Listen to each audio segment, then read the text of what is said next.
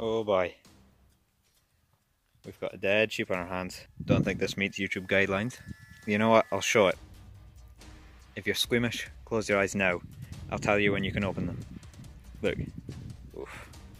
Okay, you can open your eyes now. It's safe. Now what I'm gonna do is I'm gonna drop a lock on it. Not just because I want to, but because I want to see the neck. Because it looked like it had blood on it from what I could see. Here's a nice one. Yeah, there we go. Sheep's there.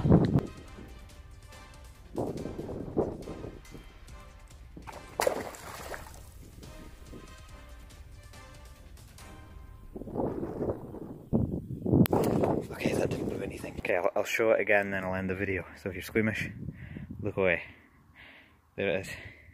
Just for you people who like this kind of thing. Okay guys, sorry you had to see that, but I needed to make a video and I saw that, so I thought that would be a good chance. Also, my grandparents' fish tanks put mine to shame. Look at this. We've got some pearl grammies, angels, Bosmani rainbows. Man, it's good. And then this is the tetra tank. This was the guppy tank, but I don't think there's anything living in there anymore. Look how big it is though. Oh, it's immense. Also, these were the fish tanks that got me into fish and got me into keeping fish tanks.